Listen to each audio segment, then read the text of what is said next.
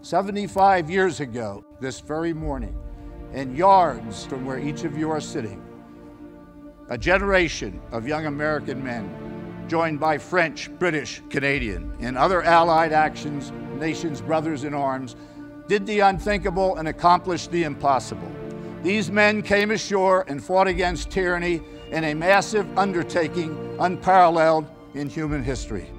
10,000 men shed their blood and thousands sacrificed their lives for the survival of liberty. We know what we owe to you veterans, our freedom. So many gave us their deaths. It is for us, our children, for generations to come, to give them their meaning.